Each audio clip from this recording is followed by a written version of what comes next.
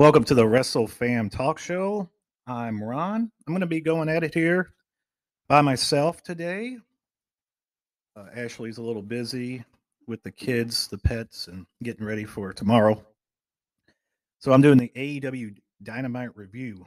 And first thing I want to say is I want to send my best wishes out to Ray Phoenix. He had a nasty arm break in the main event tonight. One of the nastiest arm breaks you're going to see. So he's going to be out for quite some time. The show starts off with the AEW World Championship match with Bryan Danielson challenging Hangman Page for the title. They introduced the three judges for tonight. It's Mark Henry, it's The Big Show, and it is, forgot who the third one was. Oh, it was Jerry Lynn. Jerry Lynn. I thought at first they missed the mark on that. I thought maybe they could make it more exciting of who the refs were going to be. Maybe do a few weeks before where one competitor introduces a judge of his choosing and the other of his choosing, and then maybe Tony Khan uh, picks the third one. You know, names that popped in my head would be Ric Flair, Lex Luger, Bret Hart. I thought maybe bringing a big name in, but they decided to just go with three individuals that were already on their roster that weren't doing much. Jerry Lynn, I believe he helps in the back preparing for matches with the wrestlers, and Big Show and Mark Henry. They're pretty much on the announcer tables for Dark and Elevation. The match itself was okay. A lot of blood, hard fought battle. I thought this match was better than their first one. I just didn't have both matches. I never really got into.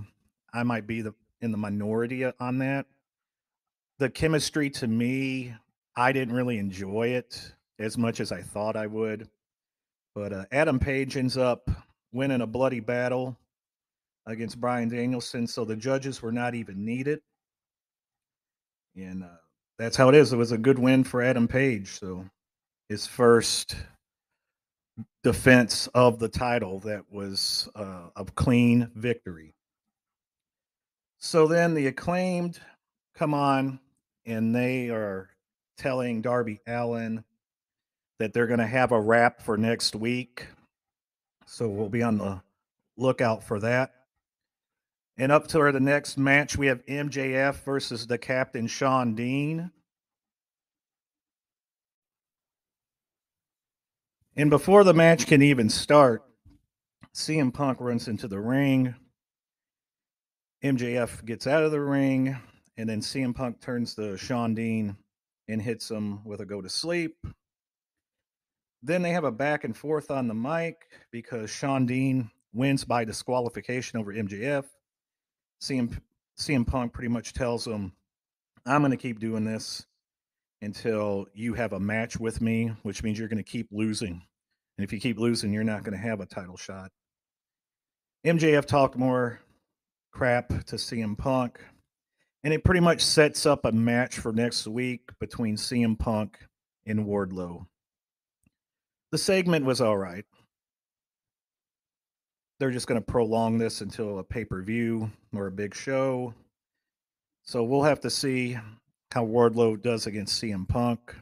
They have Wardlow pretty high in his rankings in the AEW, but I'm not in agreement with that because he's just beating guys without any names. So it would have been better if they were going to have Wardlow kind of run through the lower level wrestlers that you actually know, because I've never seen someone get into a top rankings just by beating jobber guys and then needing Sean Spears to help them, which doesn't make Wardlow look any better. But that's my take on that. They hyped the Cody Rhodes versus Sammy Guevara rematch that's going to happen on Saturday, which is the AEW Battle of the Belts. So that's an extra show this week to pay attention to. And by the way, just popped in my head, this was their first show on TBS. So I thought they would go a little bit more all out on this. but they didn't because afterwards we have Chris Jericho talking to 2.0. After he's talking, Daniel Garcia comes in, jumps him. Then Eddie Kingston and Proud and Powerful come out to run him off. So setting up that 6-man tag match on, I believe, Friday. And then we got Adam Cole challenging Jake Atlas. If I don't sound too excited about this show, you guessed it, I was not. He challenges Jake Atlas. He's a new wrestler from NXT from WWE that got released and he just debuted. I don't really care. We'll see how this match goes. And then we have Wardlow versus Antonio Zambrano, the job guy. He runs through him like he's been running through. Nothing exciting here. And then we get to the TBS Women Championship match. Jade Cargill versus Ruby Soho. They pretty much gave away the finish when they showed that Jade Cargill's family, her daughter and husband, is in the crowd because normally, except when I think Jungle Boy had his family in the crowd, normally if you see that, you got a pretty good feeling that that person's going to win. So they made a little deal about that. And not to my surprise, Jade Cargill wins. Now, there might be some out there that might point to her winning to the whole Tony Khan and Big Swole controversy, but I believe Jay Cargill was going to win this anyways. So I don't think it has anything to do with that, but you might hear that or see that if you watch maybe other shows or if you read online, maybe other commentary might say it. I don't know. I'm just guessing that some might put two to two together and think they figured it out or not. But my personal opinion is it had nothing to do with that. She was going to win regardless, just based off of her character.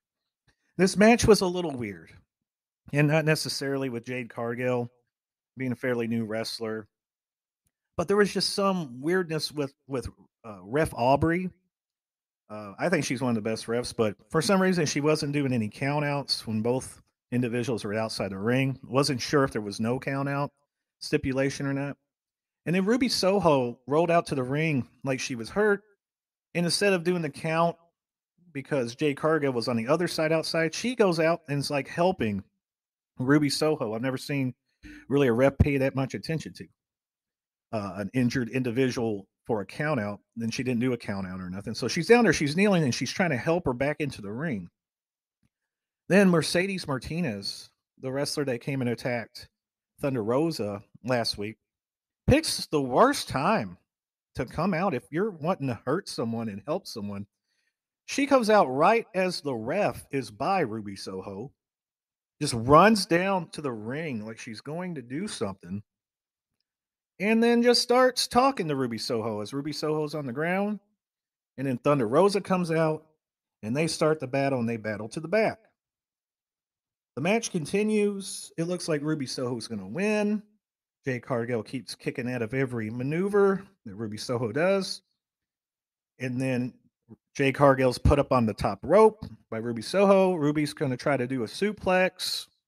Jay Cargill blocks it, reverses it for the jaded off the middle rope. It looked like she thought about going to the top rope, but she thought better of it, and I think that was a good call.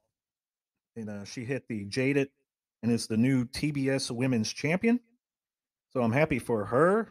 I know Ashley and I have been saying we expect big things from her since the beginning of our show here. And so here's the beginning part. Here's the first step of Jay Cargill, her first championship. I like that they talked about Chris Statlander and Layla Hirsch from Dark. I like that they're doing a lot of different women rivalries and storylines. I like that they're doing it on their YouTube channel and not just the main shows. And here's another example of the women division getting a lot of time. A one-on-one sit down with Serena Deeb. She did a great job. talking about her feud with Hikaru Shida. Even though I'm not interested, it was still well done. And I hope Serena Deeb can come out of this feud quickly and move on to something else because those are two wrestlers I just don't want to see wrestle again. They've wrestled 3 times already. I'm over it. I know it's part of the storyline. It's more of an in-ring storyline of who's better, but I hope Serena Deeb can break away from this and move up into something a little bit more important. Then we have Malachi Black versus Brian Pillman Jr. Malachi Black comes out first, and then Brian Pillman comes out with Julia Hart. She's wearing a patch because weeks ago Malachi Black sprayed the mist into her eyes. Basic match here. Brian Pillman messes up at the end as he tries to do a springboard clothesline. He falls down, kind of trips over the ropes, and Malachi Black hits him with his finisher, the Black Mass. Picks up the victory, exits the ring. Then he thinks about it for a second. He's going to come back into the ring, and that's when the Lucha Brothers come out. And they come down the aisle, and then the darkness hits. They turn the lights off, and now Malachi Black and the Lucha Brothers have switched positions. Now Malachi Black is outside, and the Lucha Brothers are inside. I did not like that. Because if Malachi Black is the one that's supposed to be mysterious and able to move to different places when the lights go out, you've now showed me that the Lucha Brothers also have that power.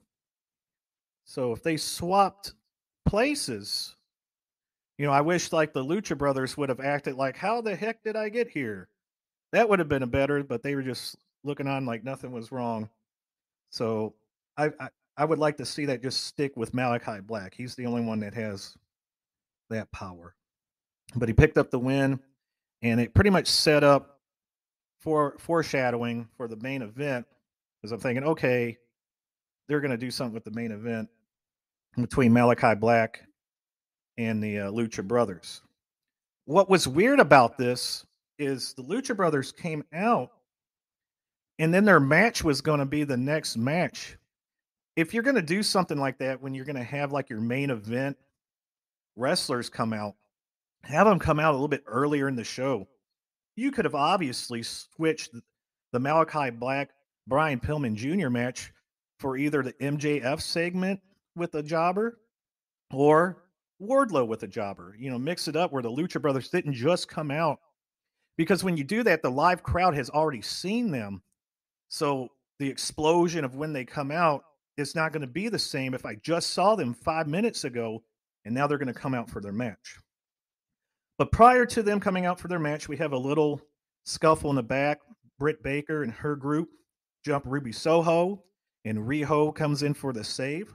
So that's going to set up a tag team match of Britt Baker and Jamie Hayter versus Ruby Soho and Riho before the title match that's on Saturday between Riho and Britt Baker. So the tag match is going to happen on Friday. Aaron Solo has a message for Hook. I found that interesting that Aaron Solo and QT Marshall would be sending a message to Hook because they're bad guys, and Hook is supposedly being a bad guy. So is this a turn for Hook to being a good guy? And I kind of talked about it in some of my ideas as maybe, Taz maybe turning good with Hook, and that could break up Team Taz and send them all on their different ways. But maybe this is just a great bad guy versus bad guy match. So that's going to be his next opponent is Aaron Solo for Hook, who is Taz's son. Now the championship match hits. Jurassic Express and the Lucha Brothers. They had a tough time getting it going. A lot of trying to do different moves. There were some great moves in it. Kind of got slow started. Really didn't catch their groove. Near the end, Christian chases the Lucha Brothers manager away, and he had set up a table, Lucha Brothers manager, and Christian chases him away, and that's when the spot happens where Luchasaurus choke slams Ray Phoenix through the table. He tries to brace himself, and his left arm bends back for a nasty arm break. Soon after that, They, the Jurassic Express, pinned Pentagon, beat them. They're the new tag team champions. I was shocked. I did not expect the Jurassic Express to win this match. I'm guessing they did this because it's the first AEW on TBS, and maybe they were going to plan something with the Lucha Brothers and Malachi Black and wanted to get the titles off of them to do that. Well, they're going to have to change their plans even more because that arm break is going to keep Ray Phoenix out for quite some time. I'm no doctor, and I'm surprised sometimes they come back real quick, but this one's going to be months on end. Really bad break. So they have the titles on the Jurassic Express, and then all the top bad guy teams come out onto the stage. The show all are watching Jurassic Express and they're after him. And then they started just showing random wrestlers. Malachi Black's in a seat in the crowd. Chris Jericho's in a seat. I believe Santana, they showed him. They showed, I think it was Ortiz. They were just all kept moving the camera all to the other wrestlers. I wasn't sure if maybe they had something else set up with the Lucha Brothers and Jurassic Express after the match. And with that arm break, now they're like, okay, let's go ahead and just start scanning the crowd, showing different teams, things of that nature. Because Chris Jericho didn't even look like he knew he was going to be on camera. And Malachi Black was supposed to be mysterious because the lights went off during the match of the Lucha Brothers. So I'm sitting there thinking, oh, is he coming back out? Is he debuting a team that is going to fight the Lucha Brothers on his behalf?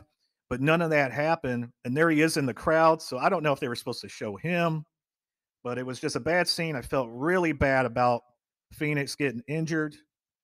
But that's a bad way to end the show. So all in all, it has to go down as one of the worst AEW Dynamites I've ever watched. Um, Part of it is just the matches itself, things just not going right. But the main reason is because of Ray Phoenix breaking his arm. So it's not a good show. It's a show I don't even want to remember, to be honest with you. But that was a quick AEW Dynamite review. No funny jabs, no back and forth with Ashley, just right to the point. Very sour note tonight. So I hope Ray Phoenix comes back stronger than ever. And we'll see you next time.